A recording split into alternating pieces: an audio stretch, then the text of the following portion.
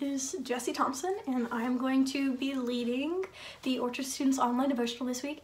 So this week I really wanted to focus on Psalms. So I've been reading Psalms throughout quarantine. That was just the book I chose and I started with, and I love Psalms because it is so raw and emotional and just human. So I wanted to start off by reading Psalms 13 for you. So Psalms 13, this is the NIV translation. It says, "How long, Lord, will you forget me forever? How long will you hide your face from me? How long must I wrestle with my thoughts and day after day have sorrow in my heart? How long will my enemy triumph over me? Look on me and answer, Lord my God. Give light to my eyes, or I will sleep in death, and my enemy will say, I have overcome him, and my foes will rejoice when I fall. But I trust in your unfailing love. My heart rejoices in your salvation. I will sing the Lord's praise, for he has been good to me." So, I know quarantine has definitely not been the ideal situation that we've been put in, and for me personally, because we haven't been able to really go to church or have like a true worship service, it's been really tough on me emotionally and spiritually. It's been really tough on my faith. And for a while, I've been in a season of disconnection. So I haven't really felt super, close to God. I haven't really been hearing too many things, haven't felt super connected when I prayed. But in the past few days, I have started to feel connected because I have been more intentional about my time. So that's one thing I really wanted to talk about today. Something that God has been really putting on my heart is this phrase that says, use isolation to be intentional. So right now, as quarantine is starting to end and things are opening back up, we've all had a lot of time to think and do whatever you've been doing during quarantine. I don't know, watching Netflix, watching Dance Moms. I know I've been watching Dance Moms, but we've had a lot of time to just do whatever you wanted to do. And I haven't been super productive lately, and so that's something that's really been bothering me, and I haven't really been reading my Bible as much as I guess I should have, and I've been praying and just intentionally connecting with God as much as I should, or as much as I would normally, like if we were under normal circumstances. But something that I've kind of been learning is that we need to use our time in isolation to really be intentional, to voluntarily choose to spend time with God so you can grow and further your relationship with him. Because when you intentionally choose that, when you intentionally decide to spend time with God, regardless of what's happening around you, if there's quarantine, if somebody's sick, regardless of what's going on around you, you choose to spend time with God, that's real faith, and that's developing your faith, and that's so important. That's how you strengthen your faith and how you kind of get rid of disconnection, which is something that I've started to do. So the distance and the disconnection has been really hard for me, but God has kind of been whispering on my heart that disconnection and distance has a purpose. And just because God is distant, he's not necessarily far away. Normally he's right beside you the whole time. It's just hard to feel it sometimes, but there's always a purpose for distance, and I kind of think that one of those purposes is to remind you that we're not in control. We need God. He is a necessity.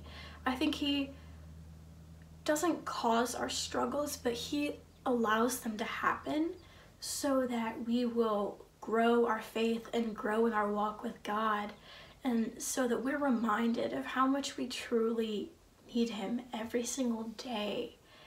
It's just a reminder of how small we are and just how much we should depend on him, like he's a necessity. So yeah, and I've also been learning that the distance helps to quiet the worldly noise around us. I know right now there's a lot of noise. There's the news, there's social media, just everything that's happening. has been really distracting from me from God, and that's been really hard to try to turn off the distractions. But I think that distance and us realizing how much we really need God kind of helps to quiet that noise, whether it's from the world or from your own mind. It really just helps center us and realign ourselves with God and his presence and his power and his love. And it helps us to kind of realize that even in the storms, even in the biggest storm, God's still with us. He still loves us. The way he feels about us never changes. It doesn't change day to day. Your value doesn't change regardless of your circumstances. You are so special and so loved and so cared about, and God wants to wrestle with us through this storm. He wants to help you. He wants to be by your side and hold you when you cry and make you feel happy when you're happy. He wants to be with you and support you and love you, and you always are loved by him. He just wants you to depend on him and lean on him, and I think the disconnection really has a way of making you lean on God in ways that you didn't before. That's something that I've really been learning, and that I've really been just experiencing, just how real and vast God's power is and his love is for us. It's been cool to kind of experience how God uses other people and uses you to influence other people and how they're feeling in their walk with God. So yeah, I just wanted to kind of share that. So yeah, I hope that if you are feeling this way, that you reach out to someone and tell them about your problems, tell somebody, tell God. Just pray and just know that you're so loved and so special. Alright, so I'll pray before we leave. Alright, bow your heads and close your eyes. Do what you do when you pray. Alright. Hey God, I just wanted to say thank you so much for giving me this beautiful opportunity to speak your love and your power and just some words of wisdom to the people that are watching this video. I pray that you bless them and you help them remember that they're loved and they're cared for and they're special and that they're your son or your daughter.